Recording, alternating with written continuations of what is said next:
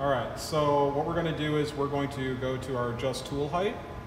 So I'm going to click on my adjust tool height, which then opens up this dialog. We're going to be focusing on our HD crease. That's already selected here.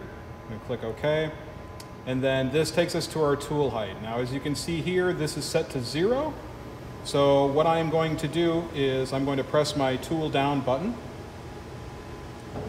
And that will have the machine go to tool down. Now, this is the way that I set it.